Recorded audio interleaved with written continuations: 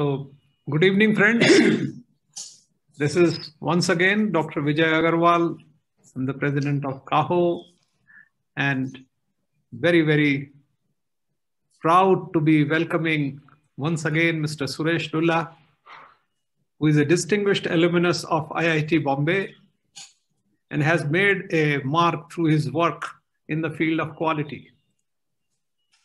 Mr. Suresh Lulla, over a period of time, especially to the CAHO audience, does not need much introduction. But let me just say that Suresh Lulla is a pioneer in recognizing the importance of quality management in Indian businesses. Qimpro has been instrumental in guiding organizations across industries to implement global benchmarks. The awards conferred by Qimpro are prestigious as they symbolize accomplishments in following best practices. Without doubt, Mr. Lulla and his firm are synonymous with quality and strong governance. Ladies and gentlemen, these are not only my words, these are words of Mr. Keki Mistry, who is the Vice Chairman and CEO of HDFC. He has articulated so well that I thought, let me also make advantage of what he has already articulated for Mr. Lulla.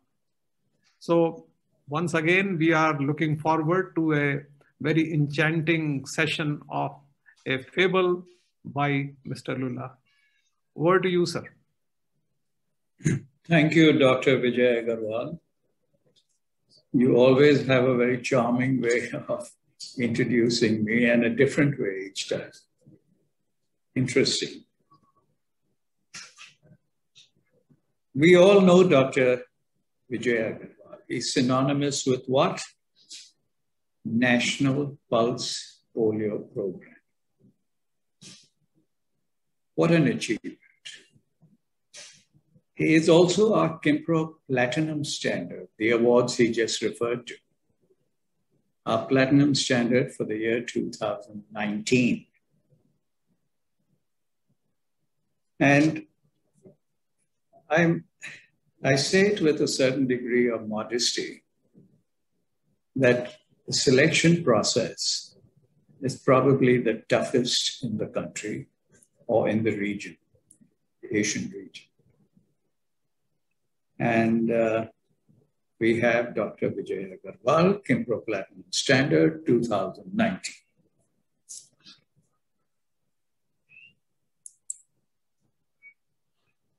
Now, we talk about quality fables. A quality fable is not about fiction and/or animals. These fables are based on real experiences and involve real people.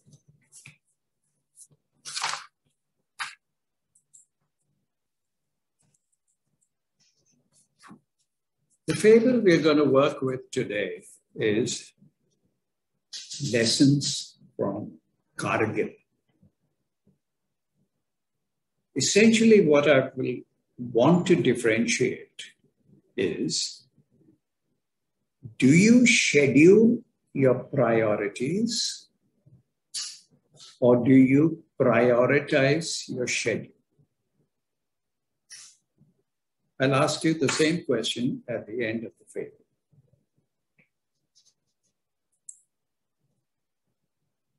In end May 1999, the Pakistani soldiers crossed the line of control. And they reached Kargil all the way up to Tiger Hill. I underline the word Tiger Hill. Simultaneously in India, we were busy keeping track with the Cricket World Cup in England. The young Prince of Kolkata, Saurav Ganguly, he was in full form.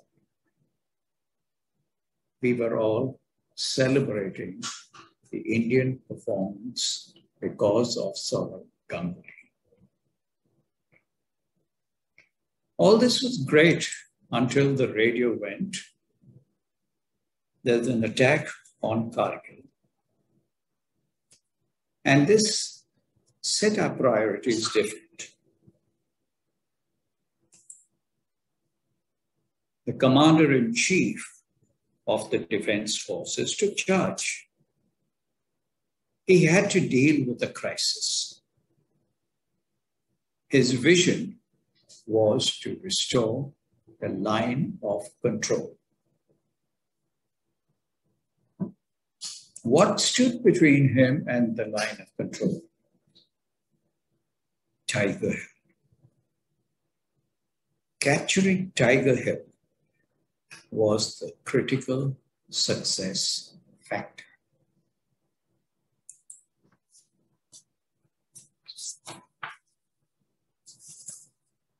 What were the resources available to the commander-in-chief? Army, Navy, and Air Force.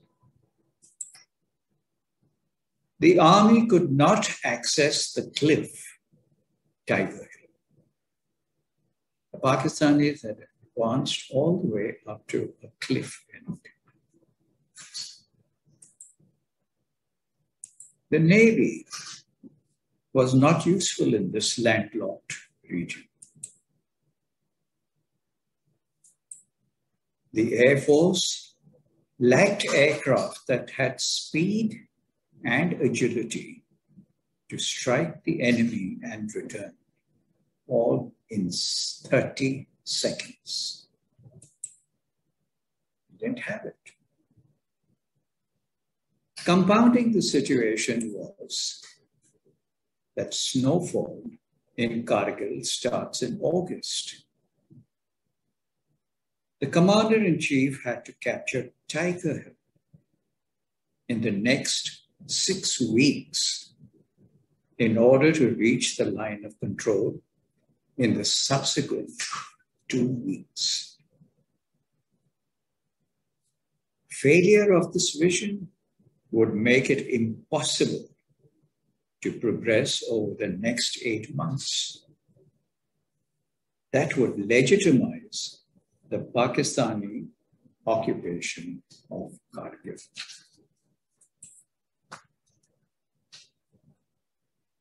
So the commander-in-chief scheduled his priorities.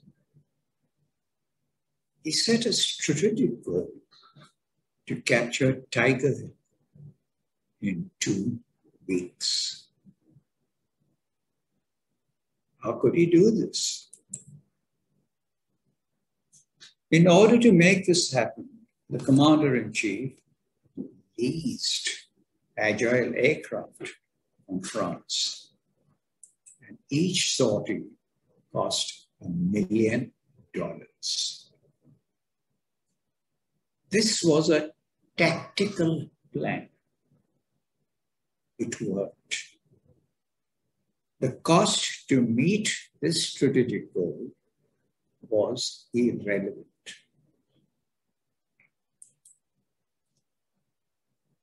Once Tiger Hill was captured,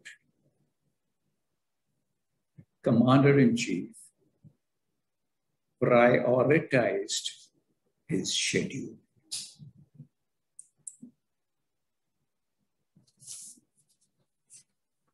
He had to reach the line of control, and he set about setting milestones to be accomplished daily, weekly. This was an operational plan. India regained its territory and restored the line of control well before the weather turned hostile. Jai Hind. What are the lessons we learned? There are 4 levels of planning: strategic, tactical, operational, budgeting. A vision is the snapshot of what you wish to become. Strategic planning is a vision deployment exercise. For strategic planning, we must schedule our priorities. For operational planning, we must prioritize our schedule. Leaders must take full responsibility, accountability for planning. Execution can be deployed. So now over to you, Dr. Vijay Agarwal. You may wonder, what am I talking about Kargil to a healthcare audience? You have succeeded with polio pulse. I have a wish that Dr. Vijay Agarwal and the CAHO team contain the coronavirus epidemic. Thank you. I think from that point of view, your chat today, your fable is a fantastic fable and very timely.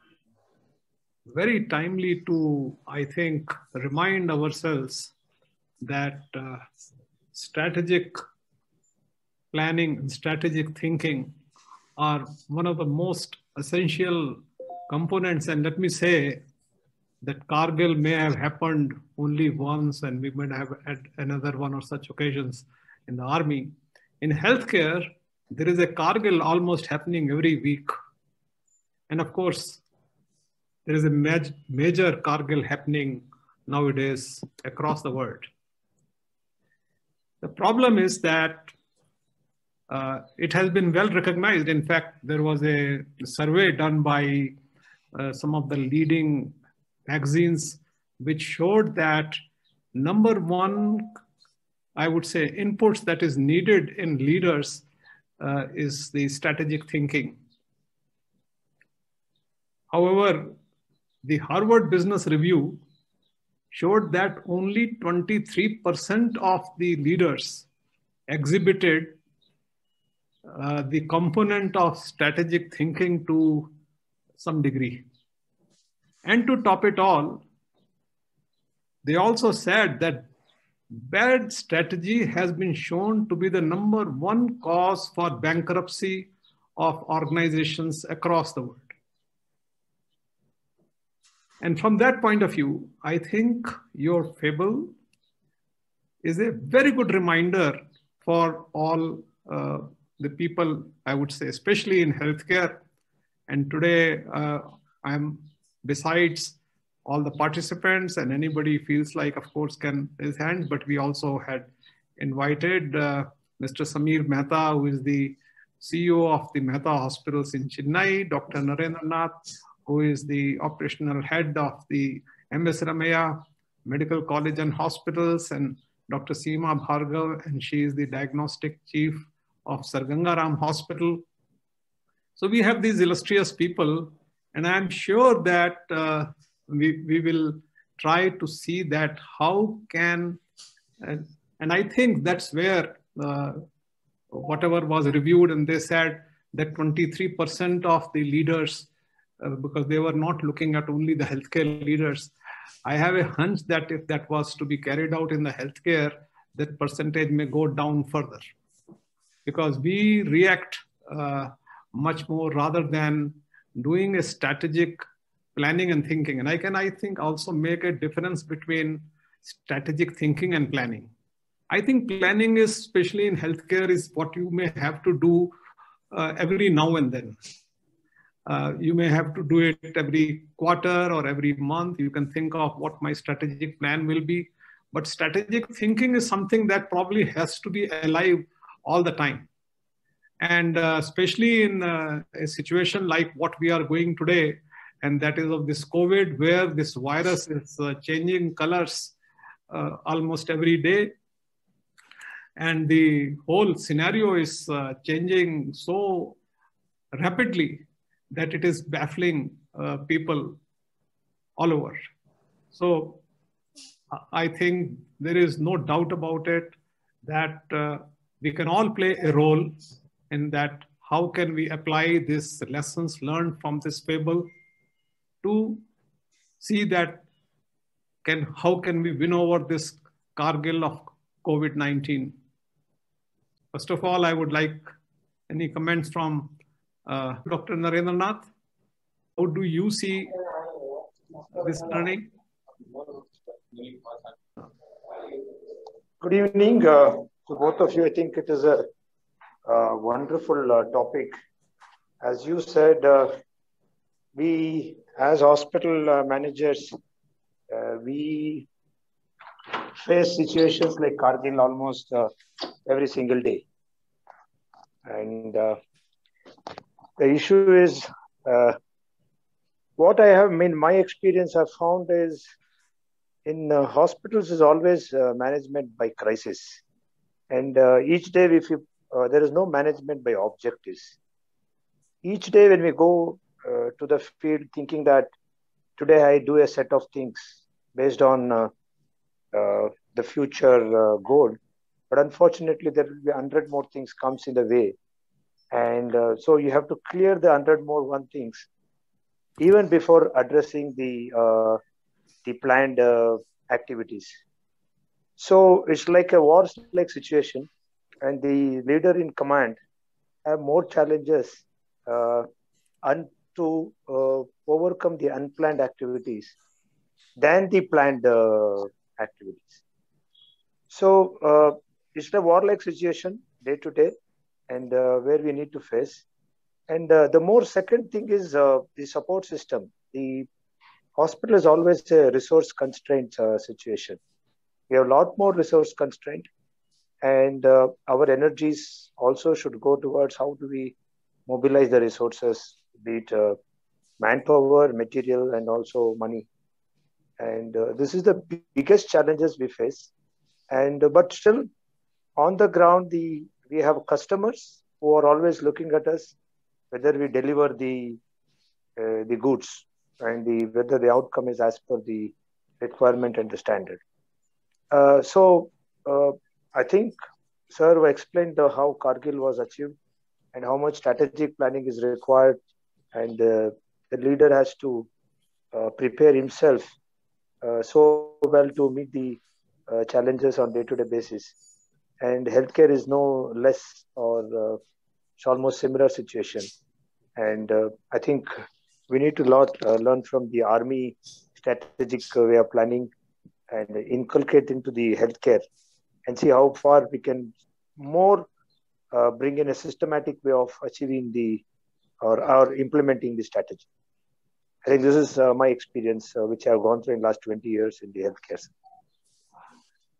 So thank you, Narendranath, because you highlighted one very important facet, that is that most hospitals will work under resource crunch. Sir. And when you work with resource crunch, that is when the element of strategy takes a upper hand. You know, if there is no resource crunch, lot of planners, etc., you know, you can carry on your life, but you said very, very clearly, and that's where I feel that this element of strategic thinking, and unfortunately in a situation like COVID, let us say this power of strategic thinking and planning is lying much more at the hands of the people, where I cannot inject them with that strategic thinking. But yes, we can definitely discuss certain milestones and certain aims, that just like the Tiger Hill, here the Tiger Hill is to reverse the trend. You have to contain the epidemic, and let's understand the weapons which are available which were available at that time of Air Force and Army and Navy. Sir. This time, we have, of course, what they call as the SMS, that is the social distance, mask, and hygiene, that is sanitization. But more than that is the vaccine. We do not have the infrastructure today in the country to provide care for all the people. And unfortunately, certain strategies which could have worked, for example, lockdown worked at one time, it cannot work again and again and may become a catastrophe to my mind. So I think is Dr. Seema, would you like to take this talk a little forward to see that how can we contribute from this thinking towards the COVID management or any other aspects of healthcare?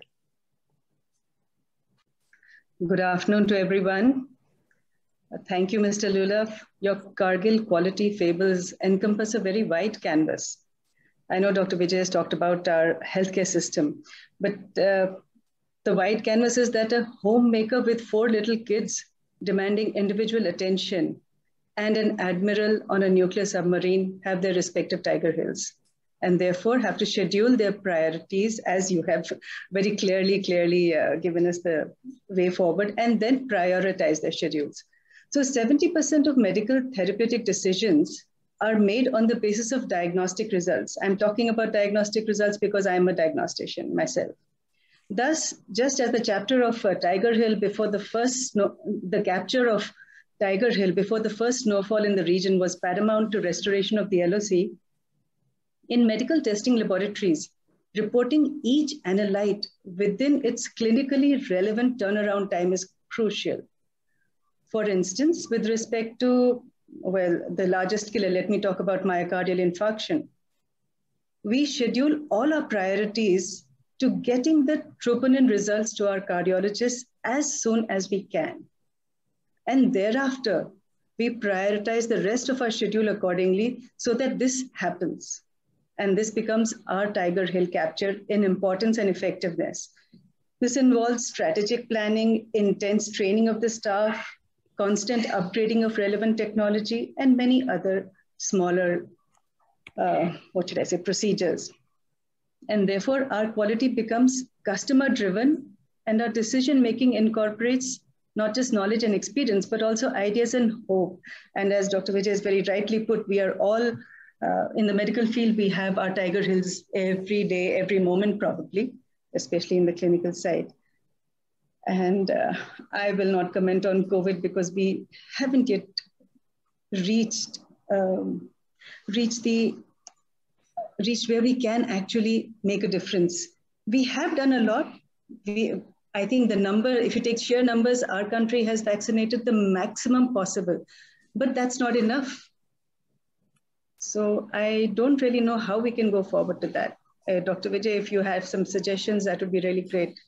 Yes, so just like, let's understand, I think, for example, this projection of the highest number of people have been vaccinated in our country is extremely misleading because suddenly you are changing the way you are projecting the statistics. So you have to see that what percentage of population are we vaccinating.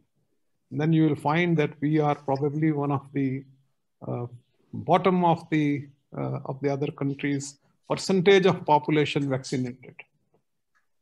So I think there is no doubt that the vaccination story should have been taken, I think, with a lot more vision and lot more, I would say, foresight. We need to have been, I think today or yesterday, they have now given this thing to the third vaccine, Sputnik. We need to kind of bring in as many vaccines, as many players. You see, there is one state which is contributing to 50 to 60% of the cases in the country. Does it require a rocket scientist to say that we need to probably vaccinate the whole state at a absolutely very, very on an urgent basis, to say the least. But probably we were not able to do because we don't have enough vaccines available. So somewhere along the line, as I said, that as far as that strategic planning and thinking is concerned, like the role we could play, even when we talk about the polio eradication, unfortunately, it was somewhere along the line, our people who are at the helm of affairs in the country, sometimes they fail to understand the impact of taking a timely decision, which can save, I think, lots of lives and a lot of miseries. Agarwal, Yes. what I'm hearing is that your tiger hill is vaccination. And unless that is tackled, we will not be able to roll out a containment of COVID-19. Besides the appropriate COVID behavior, which is again, Yes. Okay. That's the other thing. So we have two tiger hills. You can't say that COVID behavior, looking at the examples that have been around, Yeah. and you look at the polling, Yeah. campaigning, it's ridiculous. Absolutely. So leaders have to walk their talk. Absolutely. People listen to what you say, they believe what you do. And if you're not doing it, I don't believe it. So we've got two tiger hills. And I'd like to understand what role can CAHO play with you? What role? I mean, we have been, of course, individually and collectively, we have emphasized the role of vaccination. We do not know because, as I said, that unfortunately, in this kind of a situation, what is kind of making people take the decisions that they take? But sometimes I think not taking a right decision at the right time in healthcare costs me a life. We see it on a day-to-day basis. All clinicians have seen it. And not only that, I would say, for example, an early diagnosis can make a difference in the issue of life and death, even in a cancer patient. You diagnose it early, you treat it early.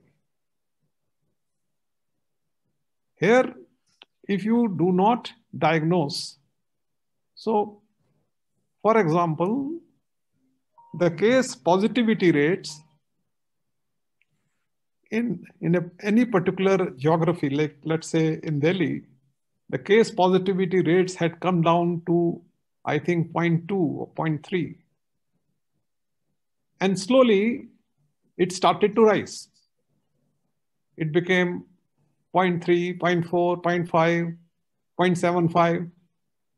It is not something that has this catastrophe of the second wave has not come on us suddenly. There were early telltale signs, and there are very, I would say, knowledgeable people who have to work on these early signs and take appropriate actions. Today, the positivity rates in a state like Delhi has gone to 12, 13 from 0.2. So I think the probably there will have to be some other, sometimes even the non-healthcare bodies like the industry and everything may have to also come together to do this brainstorming. We are not saying, but we can do this brainstorming, because these kind of, I would say, night curfews and partial lockdown, or showing that, all right, you cannot travel from here to there. These are all political gimmicks to my mind. They're not going to serve any purpose. People have to be made responsible for their own lives also. You've got to kind of say that you go into a socially responsible or a COVID responsible behavior. This is it. This is the problem. There is not enough. The thing is that today, to find a bed for a COVID positive patient is becoming a problem. The statements would come, no, we have enough beds. So there is no strategy to even, I would say, differentiate. There are a lot of COVID patients who probably need only observation or only oxygen. One can, I'm sure, turn a lot of hotels which are lying today closed or running on very low capacity to convert them into such places, so that all the tertiary care hospitals should be made available for more serious patients. So anyway, but I would say, I wish this fable was being listened to by the people. But anyway, what I feel is that we have our own Kargils to deal with on a day-to-day basis. So you schedule your priorities. Yes, absolutely. And that's the great lesson, which can come only out of your strategic planning. It is only a strategic planning which can lead to scheduling your prioritizing what should you be doing first, what would you do second. And that, I think, healthcare leaders from that point of view are, fighting day-to-day battle, like what Dr. Narendranath said, is something that we all live with, but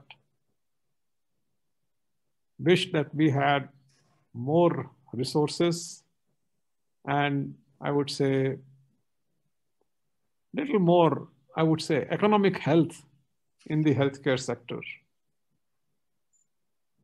can also lead to a much better or much less stressful experience for the healthcare workers.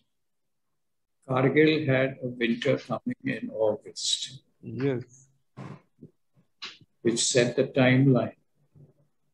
Strategic goals don't have to be long-term. Yeah, I would say now, again, we must also reiterate that the first action of the government to make a lockdown and all was fairly sensible, in the sense that we've had absolutely no preparedness for dealing with COVID at that time. And that is something that that lockdown helped us in stalling the spread of the virus at that stage, and in preparing the healthcare infrastructure. We did not have any PPE, we did not have masks, and you saw that the the various industries, they came into action and produced all those things. So I think the first wave was tackled. In fact, I was listening to this program of Cut the Clutter by Shekhar Gupta, is a very renowned journalist. And he was comparing it with the first innings and second innings of what we faced with Australia, where we had a very significant first innings lead. But then we probably were so complacent in the second innings that we were all out in 36 runs. So he says that it is that self-congratulatory mode or our complacence that has resulted into the second wave shocking us. And we have a third wave also happening in Europe. Yeah, I mean, that I'm saying that at the moment, probably if I would say that if one was to I was to concentrate, I'll concentrate all my energy in your state to see that there are 50 to 60% of cases coming from that state. It's not a small matter. And therefore, if I'm saying, even as an experiment, if we were to vaccinate all the people out there to see, can I reverse the trend there or not? What's happening? Instead of looking at it from any other spectrum or angle. Yes, sir. So once again, I think this was definitely a very great lesson and very great story. And as usual with the, I will say, typical Suresh Lulla style, very nicely illustrated and narrated. So you are a great storyteller. Thank you. Thank you. Next week, we will have... next month, yeah. Fable, which is of a healthcare environment. Okay. So, red bags, green bags. Okay. I'm sure it's interesting. Solutions don't have to be complicated. Yes. The simplicity of a solution makes us feel it's not right.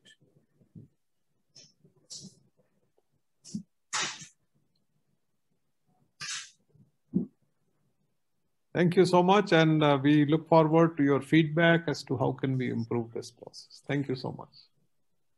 I look forward to you becoming the champion for COVID-19. Thank you, sir. Thank you so much. Okay.